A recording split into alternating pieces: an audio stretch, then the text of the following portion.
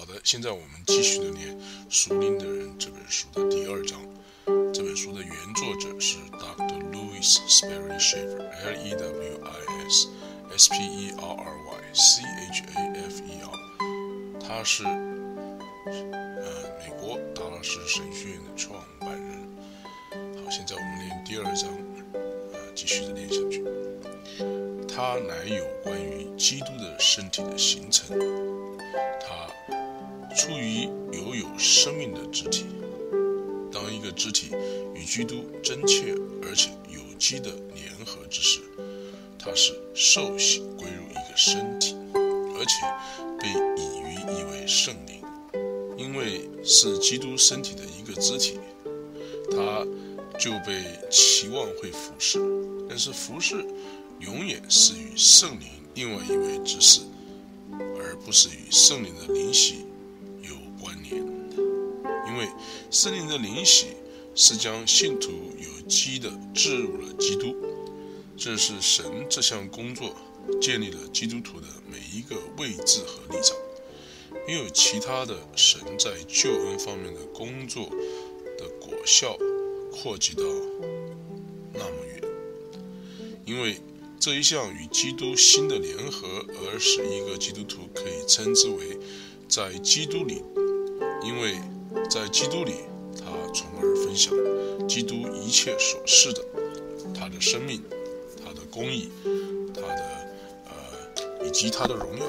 一些不信的人他是没有基督的，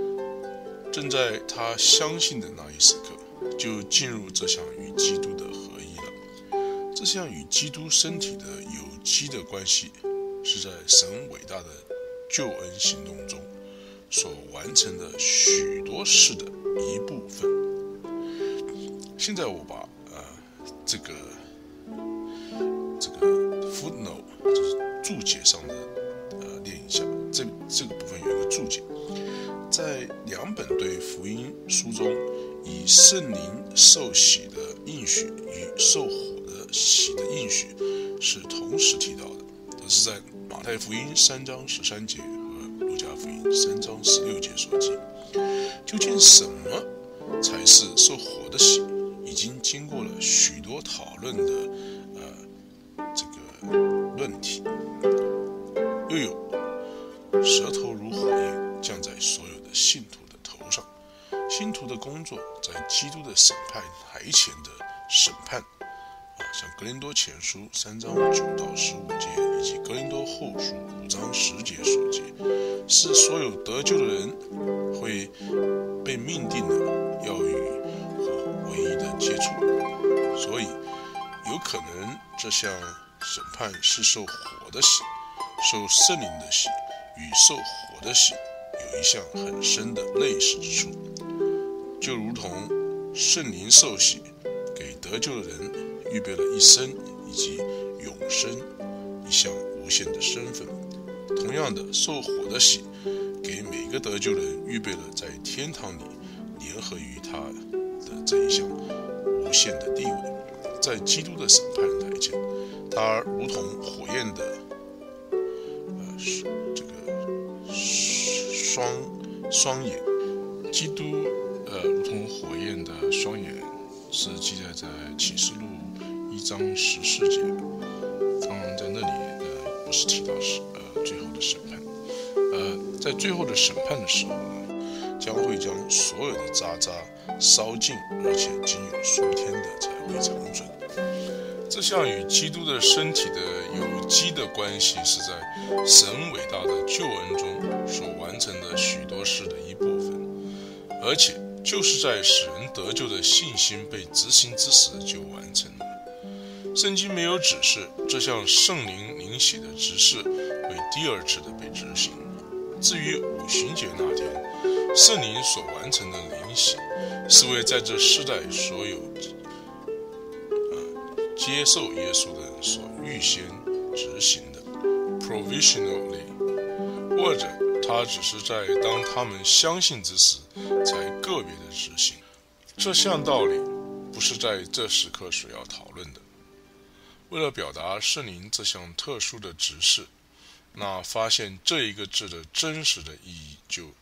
特别的重要了。第六，圣灵圣印的指示。不要叫神的灵担忧，你们原是受了他的印记，等候得赎的日子来到。以弗所书4章30节，英文是这样的 ：And grieve not the Holy Spirit of God, whereby ye are sealed unto the day of redemption。同时呢，请您看哥林多后书1章22节和以弗所书1章13节。圣灵在印记这方面的指示，很明显的是表达了在关系上神的这一方面的主权 authority 责任 responsibility 和最后的办理 transaction。他是在等候得赎的那日，圣灵自己就是这印记，而且所有有圣灵的人都受了和印记了。它之存在于人的心里，是一项神圣的记号。在人在行使得救的信心的同时，圣灵在这一方面的指示就执行了，而且这项指示不能再被重复，因为任何信徒的第一次的印记是直到被赎的日子。因此，有4项圣灵对信徒的指示是在他们得救之时就做成了，而且是从不会有第二次再来做的。它被称为被重生、被居住、受了圣灵的印记，并且也可以加上说，这4项圣灵坐在神儿女之内的，并且为了他们所做的这4项工作，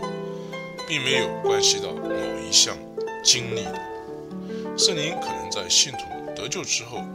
便使所有的这些成为事实，而且这就是最大蒙福的喜悦和安慰的事了。这4项有一般性的在信徒里面为了信徒而执行的指示，组成了圣灵的职。这是记载在哥林多后书1章22节和5章5节，以及圣灵的初结的果子，这是记载在罗马书8章23节。第七，圣灵在圣灵充满上的指示。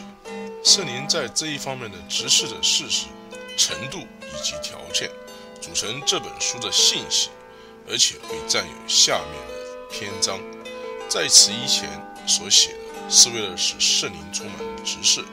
不至于与任何其他的他的工作互相混淆了。好了，属灵的人这本书的第2章念完了。好的，现在我们继续的念属灵的人第3章。第3章的标题是圣灵充满和真正的属灵。圣经以不同的说法来教导基督徒有两种类别，那些住在基督里的和那些不住在基督里的，那些在光中行走的和那些在黑暗中行走的，那些依圣灵行事的和那些与世人一样行为的，那些有新生样式的和那些照肉体行事的，那些有圣灵在他们里面并且在他们身上的，和有圣灵在他们里面却不在他们身上的 inside of 的 upon 的，在里面在身上 upon， 那些属灵的和那些属肉体的，那些有圣灵充满的和没有圣灵充满的，这一切都与得救的人的日常生活的品质有关，而且这一切不是得救与未得救之间的对比。圣经中每在一处有一项如此的着重，正如这些差异所指出的，具有一项相对应的事实。因此对那些属肉体的人有着一项巨大转变，进入真正属灵生活的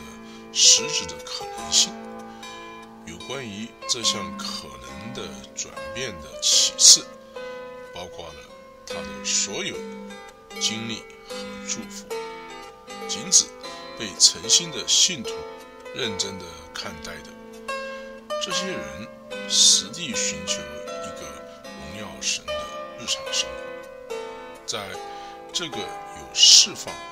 能力和得胜的福音之中，这些人有着无限的喜乐和安慰。圣经对从属肉体到属灵的转变有长段的论述，然而知道这个教导而没有进入他的祝福是有可能的。相反的来说，也有可能进入某种程度的祝福，而却不知道这个教导。这个使人得释放的好消息或是福音，遭受一些寻求了解它的原理的人的许多的破坏。这些人是由分析某些人的经历入手，而不是根据圣经教导。这项错误的危险性是很明显的。没有任何一个经历曾经是神对每一个基督徒全部的决议的一个真实的或是全然的表彰。如果是的话，那就如同缺少了神的无限的智慧，也能有系统的陈述他的就是这种经历的毫不差错的记事。因为缺乏圣经的教导，当尝试解释一个经历，受造了一些不合圣经的术语和措辞，并且因而必然的是于当用有限的头脑来尝试处理属神的实质的一些事，所得的任何结论是同样错误的。要将经历归类是毫无用处的。但是当人很明显的顺从神和仅仅是依赖他的能力的时候，他就找到了平安、能力和祝福。圣经明确的将这些指的是平安、能力和祝福归因于圣灵的同在和能力的一项更大的彰显所造成。这个人是被圣灵充满了。下面一个段落是第3章的第2个段落。什么是圣灵的充满呢？在圣经中，被圣灵充满这个词语的意义被揭露了，而被圣灵充满也似乎是早期基督徒们的经验。因此我们可以希望从神的话语中达到对圣灵充满这个词语一些清楚的了解。但是像第二世的祝福、恩典的第二世工作、较高层次的生活等等，被用在教导成圣和成熟的不同的错谬的词句，从这类人为而不合圣经的词句，则得不到任何的教导了。当我们被告知我们可以靠着圣灵荣上加荣 changed from glory to glory， 越来越像基督的形象之时，这是在哥林多后书3章18节所记载。有一个没有止境的领域向我们展开了，但这一个改变对一个信徒的可能的意义和要使之成为真实的准备条件，必须经由启示的正确的话语而来，而不是由经验而得的不完全的分析而来的。任何一个神的儿女都有可能对神善良、纯全、可喜悦的旨意加以彻底查验，而且神应许要会在信徒里面工作。这是圣经上说，因为你们立志行事，都是神在你们心里运行，为要成就他的美意 both to will and to do of his good pleasure。 由于他的能力，正就是那召你们出黑暗入光明奇妙者的美德 The virtue of him who called us out of darkness into his marvelous light。 和基督的心可以在一个已得救的人心里再制造。这些祝福以及神所指定他们得到这些祝福的条件，在神的话语中有很清楚的交代。圣灵不从他自己说话，他的目标是启示和荣耀基督。这是记载在约翰福音16章12节到15节。靠着一些形容性的尊称，使圣灵被我们知道，诸如圣灵或是神的灵等等，但是他的名字没有揭示出来。虽然他不启示他自己，他却是一直真正的属灵的噪音。他的工作是彰显在基督里的生命，那么的完全地彰显，以致一个人可以说，我活着就是基督。但是有可能彰显基督的充足的能力，是由内住的神的灵来支持的，而这正是圣灵充满的结果。保罗在去大马士革的路上得救的，但是我们可以相信，他就在那里接受了圣灵为职和圣灵初结果子。保罗进入了大马士革之后，亚拿尼亚来见他，而且将手按在他的头上，说：兄弟扫罗，在你来的路上向你显现的主就是耶稣，打发我来，叫你能看见，又被圣灵充满。两个结果跟着而来，扫罗恢复了他的视觉，而也被圣灵充满。这些因被看为与他得了救恩是无关的，我们又被告知，扫罗的眼睛上好像有灵立刻掉下来，他就能看见。这里没有记载任何一种感动，或者是经历可以用来作为他被圣灵充满的记录，但是他被圣灵充满了，这正像他重新恢复了视力一样的肯定。证据是可以被证实的，那就是就在各会堂宣传基督。这是在使徒行传9章17节到20节。没有具体的证据，使徒对圣灵是有自觉的，他完全专注在基督身上。虽然如此，他是被圣灵充满了，因而在圣灵自己的时间和方式之下，进入一个活出基督这项无价的果效。圣灵是噪音，而经历到基督的荣耀和真实却是果效了。根据圣经，无论是有榜样或是有教训，这两方面来说，被圣灵充满的信徒是属神的最高理想。第一，有榜样这方面来说，基督是被圣灵充满，这是在路加福音第4章第1节记载，撒迦利亚和伊丽莎白和约翰这一家人都是曾被圣灵充满，这是在路加福音第1章15节、41节和67节。而门徒和其他信徒则在他们真正的服事一开始就一再的被圣灵充满。这是记载在使徒行传2章4节、使徒行传4章8节、31节、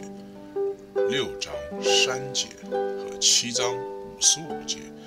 9章17节和11章24节和13章52节。同时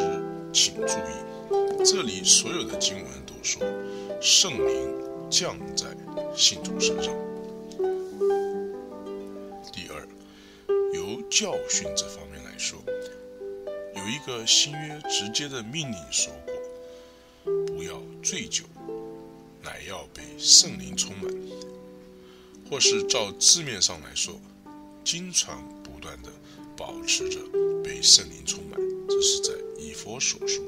5章18节所记载。这里所采用的动词的语态与圣灵其他的相关的执事所使用的语态是不一样的。基督徒已经被圣灵重生、受浸、内住，而且受印了，他必须经常的保持被圣灵充满。圣灵会继续不断的服侍圣徒，使神启示出来的目标。正如经上说，那赐给你们圣灵， He therefore that ministered to you the Spirit。 这是记载在加拉太书第3章5节。一个基督徒若要成为属灵的，就必须是被圣灵充满，而且是不断的被充满。第一次进入被圣灵充满的生活，有可能会随伴着，也可能不随伴着某一个经历。然而就算是随伴了一次特殊的经历，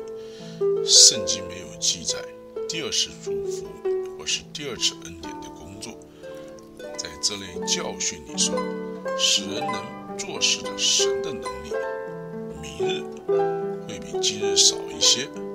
一个人可能学得如何与圣灵同行，但是在他一生经历中，绝不会有一个时刻他会少需要圣灵一些，而又能与圣灵同行的。在基督里每时每刻的得胜所需的属神的资源是无限供应的，但是无助的被造者的完全的需要是无止息的。重要的是要注意到，在新约圣经中有3次提到浓酒的效果是用来与被圣灵充满相对应的。这是路加福音1章15节和使徒行传2章12节到21节，以及以弗所书5章18节。正如浓酒刺激身体的力量，而人也倾向于转向它，以求胜过难处。同样的，神的儿女每当面对了属天的生活和服侍之无法承担的责任，就被引导到圣灵作为完全充足的资源。一个属灵生活的每一个时刻都是无法测度的需求和超人所居的要求的，而且提供实行的能力和恩典都必须是不断的接受和使用。经上记着说，日子如何，力量就如何。被圣灵充满是让圣灵在我们里面能将圣灵放在那里，所要圣灵做的一切都能够完成。被圣灵充满不在乎得到更多的圣灵，而在乎圣灵更多的得着我们。我们不会得到比每一个真基督徒都得到的圣灵的高摩还更多的圣灵。相反的，圣灵可以拥有信徒的全人，从而能在它里面彰显基督的生命和特质。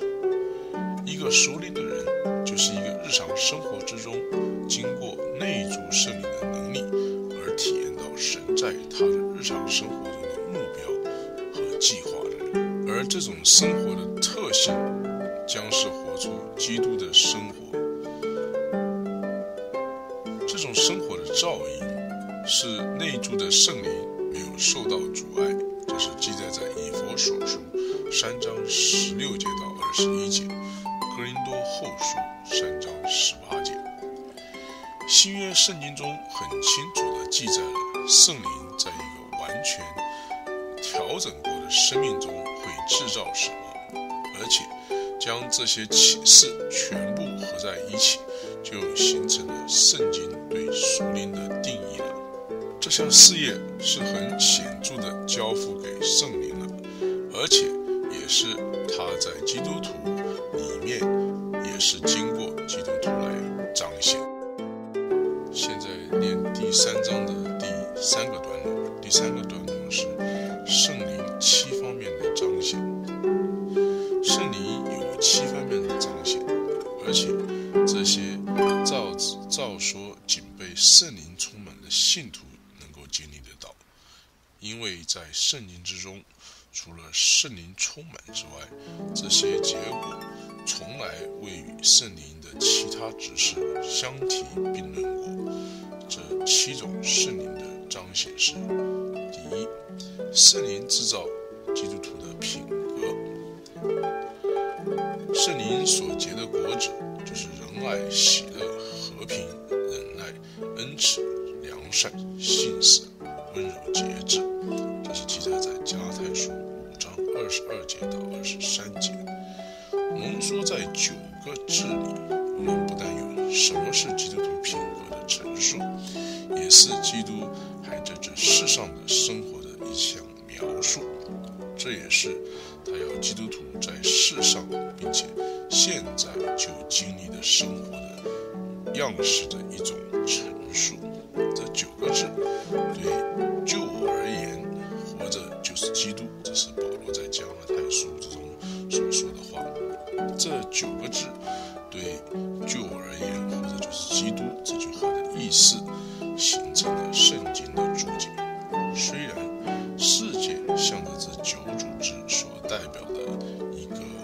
影子的努力，不是真实，这是它的影子世界对这个它这9个字所代表的影子上的努力呢，它的实践是人性不具备的。就算在人性在它最佳状态之下，也无这9种性情。这里所表现的恩典是外来的，而且无非是神的能力所产生，它从未在人性中发现过。它们是圣灵的果子。基督徒的品格因此不是发展出来的，也不是由人的专注或是努力而建造成的。用专注和努力以获得品格，现在是被很详尽的说明，而且不断的被许多人所推荐。这是这世界所能做得到的最好的地步了。这种方法可能会在世界所选择的影响范围内有一些实现。神的儿女所要面对的不是世界的模范典型的这个阴影。虽然在愚昧的无知的情况下，神的儿女他可能认为他是需要面对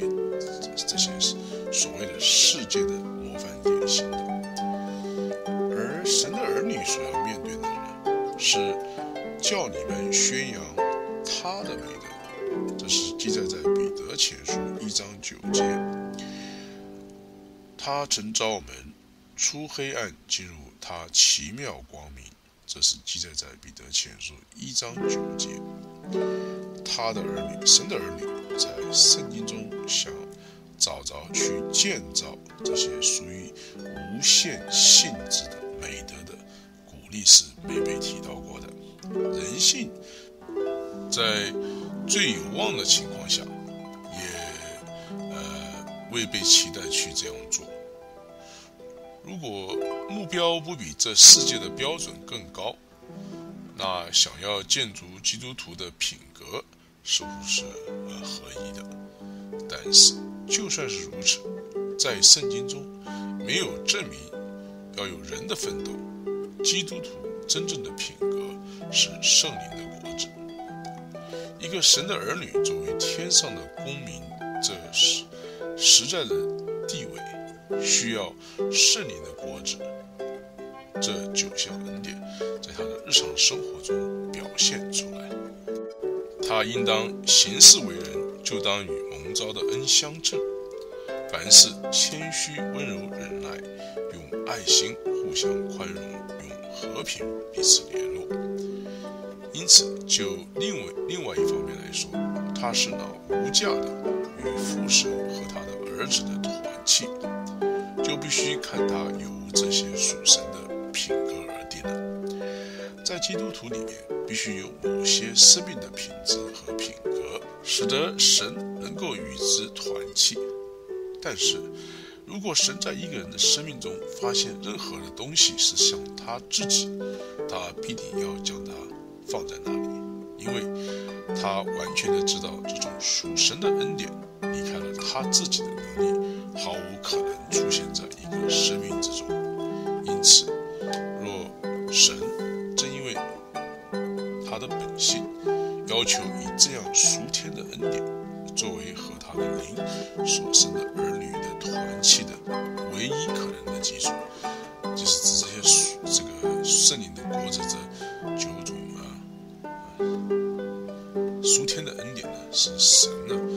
他的灵所生的儿女的团契呢，有团契的可能呢，是建立在这个基础上。神有像这样高的要求，并非不合理的，因为神并不期待从肉体中产生这些恩典，但是神做了完全的预备，使这些恩典可以得着圣灵而产生。然而神设计使这些都是圣灵的果子的这件事实，改变了全人类的责任，这就不再成为人的力量去尝试的东西了，也不是由人的力量加上圣灵的帮助而做到。就算是有了帮助，也不是人可以做到的。这是圣灵的果子，真正的基督徒品格是被造成在信徒里面，而不是靠着信徒造成。毫无疑问的，圣灵使用信徒本身每一个结构单位来实现这项无价的生命的品质，而在信徒自己里面却没有任何东西可以制造出这个结果。在人的本性之中没有这些恩典的，甚至一点儿心火是可以被燃成火的。所有这些必须是由圣灵在人的心中和生命之中制造出来的。就此自然的新的问题就是保持与圣灵有着一种关系，以至于他可能继续不断的完成他进入信徒心